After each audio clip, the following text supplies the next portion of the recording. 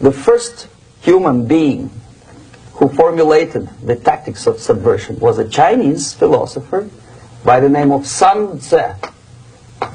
And he said, after long meditation, that to implement state policy in a warlike manner, it's the most counterproductive, barbaric, and inefficient to fight on a battlefield.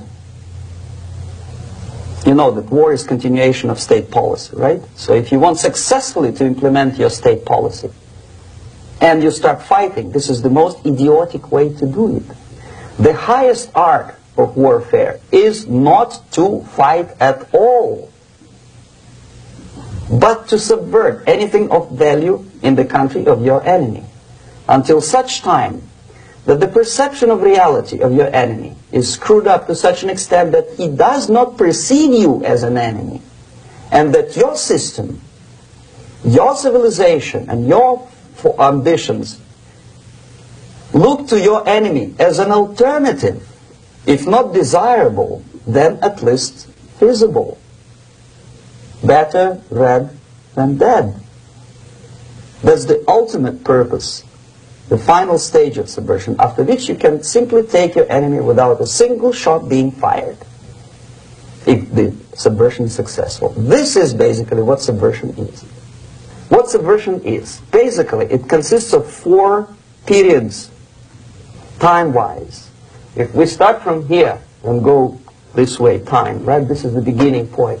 The first stage of subversion is the process which is called, basically, demoralization. It says for itself what it is. It takes from,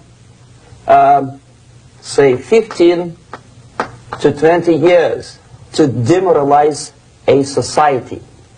Why 15 or 20 years?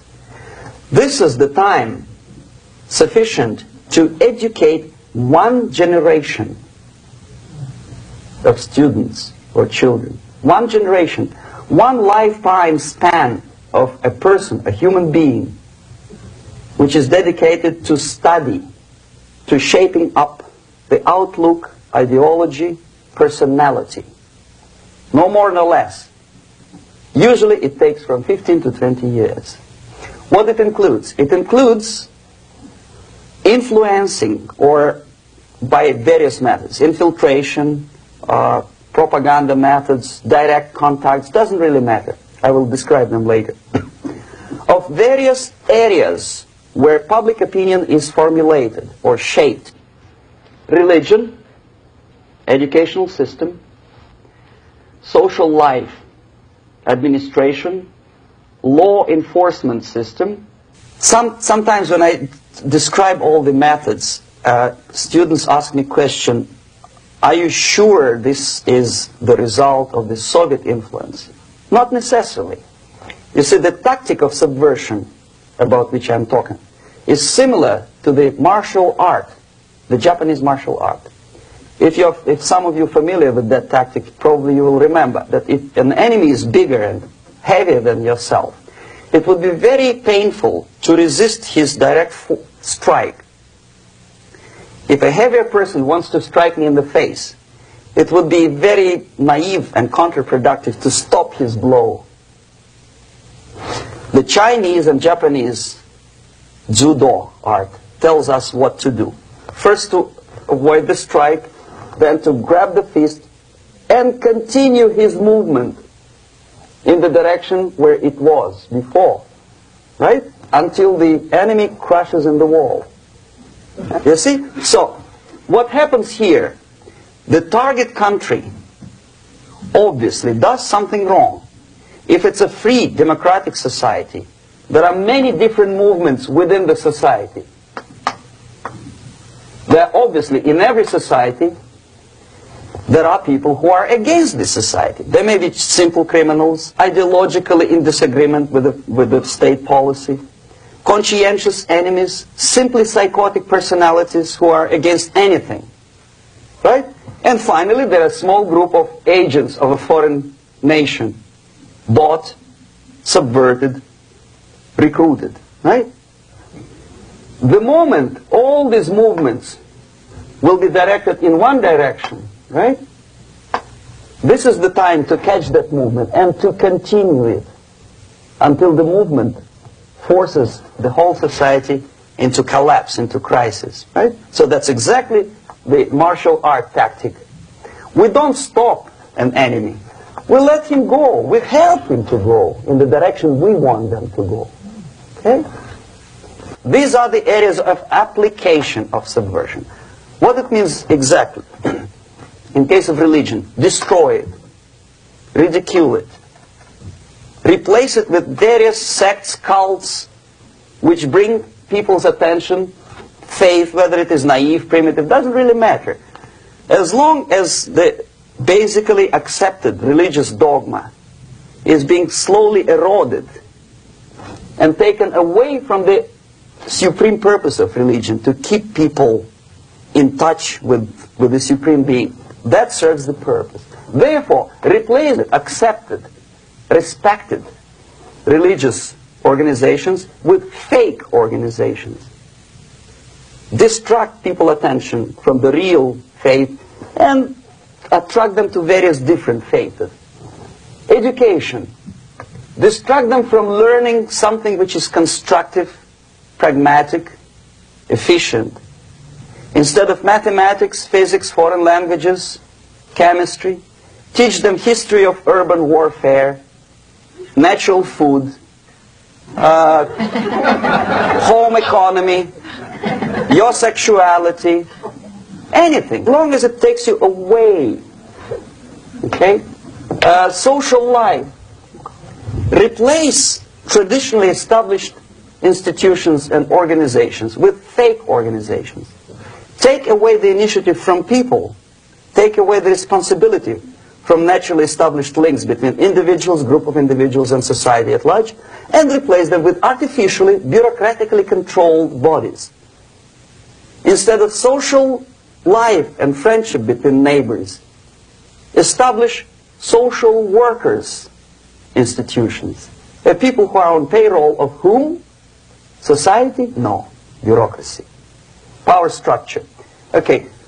The natural bodies of administration, which are traditionally either elected by people at large or appointed by elected leaders of society, are being actively substituted by artificial bodies. The bodies of people, groups of people, whom nobody elected. Never. As a matter of fact, most of the people don't like them at all, and yet they exist. One of such group is media. Who elected them? How come they have so much power? Almost monopolistic power on your mind. They can rape your mind. But who elected them? How come they have a nerve to decide what is good and what is bad for the elected by you, president, and his administration? Who the hell are they? Power structure slowly is eroded by the bodies and groups of people who do not have neither qualification nor the will of people to keep them in power, and yet they do have power. The next step is destabilization.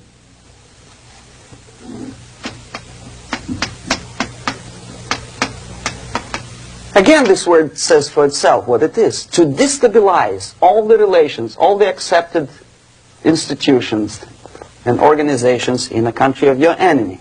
How you do it? You don't have to send a battalion of KGB agents to blow up bridges. No. You let them do it themselves. Here it's radicalization.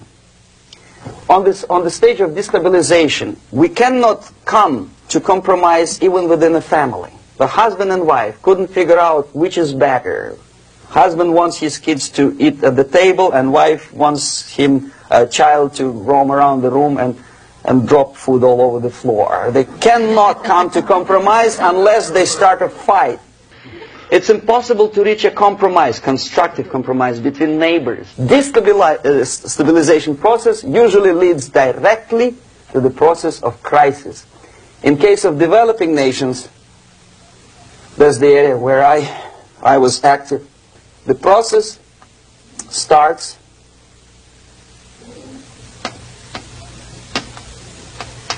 When the legitimate bodies of power, the social structure collapse, it cannot function anymore.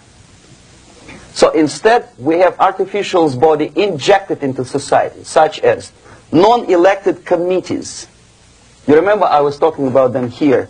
Social workers who are not elected by people, media who are self-appointed rulers of your opinion, some strange groups which claim that they know how to lead society forward. They don't usually. All they care is how to collect donations and sell their own concocted ideology, mixture of religion and ideology. Here, we have all this artificial body claiming power. If the power is denied to them, they take it by force. In case of Iran, for example, all of a sudden we have revolutionary committees. What kind of revolution? There was no revolution yet, and yet they had the committees. They were taking power of judgment. They had the power of execution, they had the power of legislation, and that they had the power of judicial. All of them combined in one person, who is half-baked intellectual, sometimes graduated from Harvard University or Berkeley. He comes back to his country and he thinks that he knows the answer to all the social, economical problems. Okay? Crisis is when society cannot function any more productively. It collapses, obviously. That's the word for crisis. Could be stopped right here, both as an expert and as an import. And that takes one step, one very important thing to do. You don't have to expel all the KGB agents from Washington, D.C. The most difficult and at the same time the simplest answer to the subversion is to start it here and even before, by bringing back the society to religion, something that you cannot touch and eat and put on yourself, but something that rules society and makes it move and preserve it. So the answer to ideological subversion, strangely enough, is very simple. You don't have to shoot people, you don't have to aim missiles and Pershings and cruise missiles at Andropov's headquarters. You simply have to have faith and prevent subversion. In other words, not to be a victim of subversion. Don't try to be a person who in judo is trying to smash your enemy and being caught by your hand. Don't strike like that. Strike with the power of your spirit and moral superiority. If you don't have that power, it's high time to develop it. And that's the only answer.